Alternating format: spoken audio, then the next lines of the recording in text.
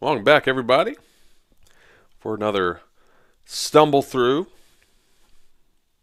My previous stumble through had my high score of YouTube video views. Had 2 views in 12 hours. So I thought, why not make another? Today we'll be installing Ansible Tower on OpenShift. Yesterday we installed Cloudbee's core. I'm going to build out the rest of my DevSecOps environment by installing Ansible Tower now. You might ask yourself, that's weird. I don't remember Ansible Tower being able to be installed on OpenShift that easily. Well, that is something that's kind of new. In version 3.30 of Ansible Tower, they introduced a more containerized version and the installer for it as well. And that's what we're going to be using today. So, to get started with that, in fact, let's go ahead and jump into everyone's favorite container platform, OpenShift. Now, as we have done before, we're going to make a new project. We've done it before in the command line. Just go through the GUI. It's a little bit easier for a couple of the steps we need to do. Let's give it a name. I'm just going to call this Ansible Tower and Ansible Tower, because I'm very original with the naming schemes, right? So we've made this project, and now we can deploy pods in here with the deployment configuration, yada, yada. One thing we actually do need to do first, though, is create a persistent volume claim, right? Now, we've got some persistent volume available over alongside of our cluster, right? But for our containers and projects and pods to use them, we need to set up a claim for a little bit of that storage. So we're going to create a claim, PostgreSQL, for the PostgreSQL. How do you actually say that? I don't know. Database for Ansible Tower, and our project's ready to roll. As long as you don't have any sort of failed or error messages, you should be good to progress forward. This is detailed a little bit in the documentation, which I will link in the description below. But otherwise, there's a little bit of information over what you need to do to actually install and run the installation deployment script. It's very similar to what we did before with installing Cloudbee's core. Now, to get the Ansible Tower installation, you would go to releases.ansible.com. You may note that it's missing, right? You actually have to kind of physically go into Ansible-Tower as a subdirectory. Great, now that we're here, we can grab the setup files and get rolling. We're going to roll on OpenShift this time. 3.3.1 is the most recent version as of this recording. I'm just going to grab the latest. Great. We've got that downloaded. I've already got it extracted here, actually. So let's go ahead and see what we need to do. Let's check out what it unpacked. So we've got a couple YAML files that will run the Ansible scripts. So Ansible Tower on OpenShift is actually deployed with Ansible. So you will need Ansible installed on the machine you are running this deployment configuration script from. Other than that, you need to make sure that the admin user that you're using to deploy to OpenShift is a cluster admin. So it has the role of a cluster administrator. We've already got that set up from before, so that's great. We don't have to do anything fancy here. If you do, adding a cluster administrator role to one of your users is not that hard. You connect to one of the masters, use the OC command, execute. It's pretty easy. Either way, to install Ansible Tower and OpenShift, all you need to do really is modify the inventory file. So jump into your favorite editor, and we'll give this a couple extra lines here. Now, as we go through this file, we'll see a few variables we need to set. So admin user, that's the first admin user we want to associate with Tower. Admin's fine for these purposes because I'm just going to tear this down at the end. We'll give this a cheap password as well. So tower secret key. This is something that should be a little bit harder, a little bit longer, maybe a little bit more cryptographically set. So random password generator. You can go to your favorite one. This is the one I use because it uses JavaScript to produce the password locally, so that's pretty nice. I'm just going to remove special characters because I really need that. We'll go for 32 characters since this is a key. Why not? Oop. And generate that. Again, I'm not too worried about this because I'm just going to burn down this project in pod later. So now that we've come down to database settings, if we're already using an existing PostgreSQL server, we can point to that and set the username, password, and database, and port, and all this other fun stuff, and it'll be ready to rock and roll. Now, since we are not using an external database, we're going to actually spin up a pod in this project to host PostgreSQL to support Ansible Tower. All we need to do is populate the username here, so we'll call this tower PGU. Why not? And then we'll go back and generate a new password because, again, why not? Let's keep things at least slightly safe, right? The power or the tower database, yeah, we'll just keep that as such. Keep the same port. Let's go back and generate another password for RabbitMQ, our message broker. The cookie we can set to something else as well. Let's go ahead with another 32 character long string. All right, now that we've got a couple passwords set to deploy Tower, we need a few other things. So now we have to set up some variables to support the deployment of Tower as it is to the OpenShift cluster. You might read this and say, okay, I'm going to set these variables in the command line before I'm under script. No, I tried that. But again, I forgot that when you execute a script, or specifically Ansible playbook in this case, it works in its own shell, so it won't carry those environmental variables that you set in the command line. So we need to set them here again so that they're carried into this execution.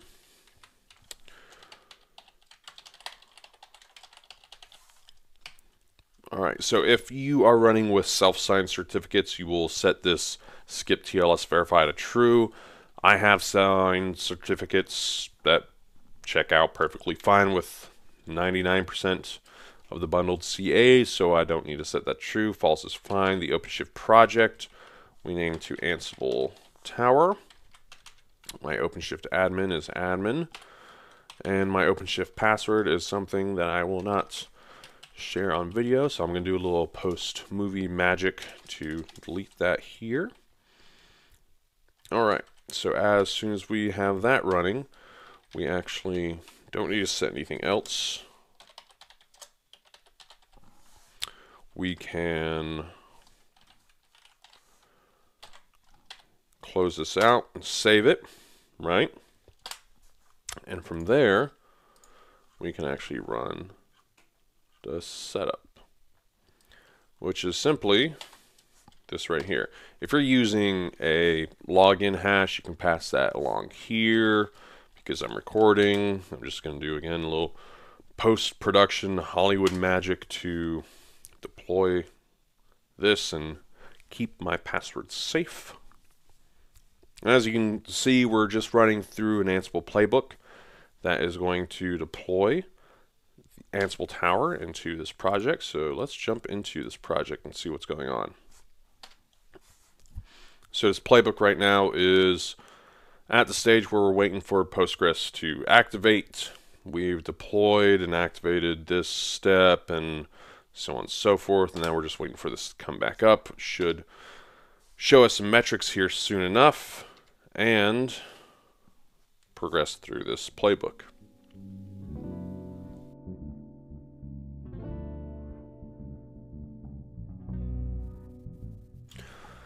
All right. So now we're making the management pod. We can see that being built. So as we are progressing through this playbook that is deploying Ansible Tower into OpenShift, you can actually watch it happening live in the OpenShift container platform self-service panel as well, which is pretty cool in my opinion. Because again, you can do pretty much everything through the command line, through the API, through the CLI, and through the web UI. Any I that you can access, really. And I is short for interface in this instance. All right, we're migrating the database, which means we are creating the database schema and populating it with the necessary seed information. As you can watch, Postgres's consumption increase slightly.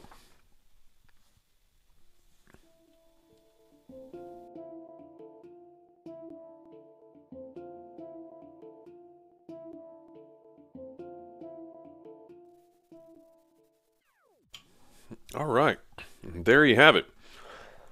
Nothing failed. A lot changed. A couple things checked out as well. And now it looks like we have Ansible Tower about to start back up on OpenShift. So that's beautiful. You might have noticed earlier, though, a couple of these red tasks fly by.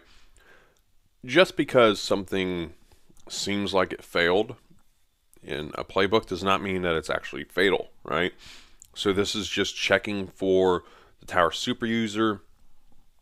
Since this is a new installation, there is none. So now we're actually going to create the super user if it didn't exist, which in this case it didn't. So this failure actually was ignored gracefully, and we were able to progress. So again, don't worry too much if you see a couple red things. If you upgrade using the same script, you'll see a few of those things turn to changed or okay instead of red. All right, so now that we have it installed, let's check out what happened. We've got this Ansible Tower pod, a couple of containers in this pod, which kind of breaks away from the one container per pod sort of methodology, which is fine. These things can talk to each other a little bit more easily within themselves in this single pod. All right, so now that we've got this rolling, what we should do actually is access the route that Ansible Tower is living at, which is right here. And as we log into Tower with the username and password that we set up before, we are presented with the license screen.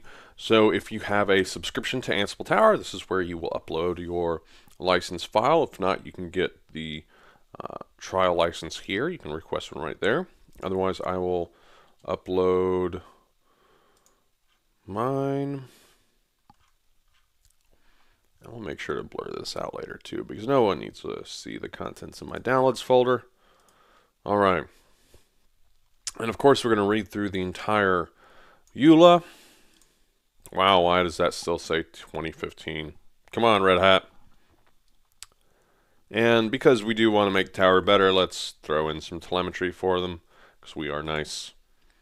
So I've got my license file uploaded, and boom, it is ready to rock and roll. We have a brand new Ansible Tower 3.3.1 installation running in OpenShift. It's containerized, it's running beautifully, installed very quickly.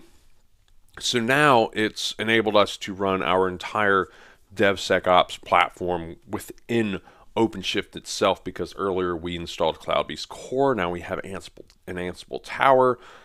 Things are just starting to beautifully come together. Either way, thank you again for joining. Or actually, you know what? One last thing we should do. A little brief bit of OpenShift administration. This route here is kind of ugly, isn't it? Ansible Tower, web service, Ansible Tower, blah. We should change that, right? So let's go into our Ansible Tower project, and let's actually switch this route around. So we've got a named route here. And what we can do is go and edit this route. So let's just go ahead and remove pretty much everything else except for Ansible-Tower dot our fully qualified domain name. Wonderful. The service name, don't change, because that's the actual name service that this route is mapped to. Port, don't mess with anything else really at all. Just modify this host name and hit save. As long as there's not another named route on the OpenShift cluster, it'll check out and boom, we've got this new route, and that actually goes back to our Ansible Tower installation.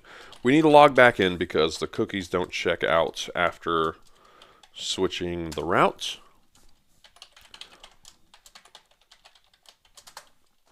And it helps if you put in the right password too. All right. Well, that is all for right now. Again, thank you for stopping by. Thank you for watching. Hopefully, this gave you a little insight into how OpenShift can enable the entire suite of your DevSecOps environment.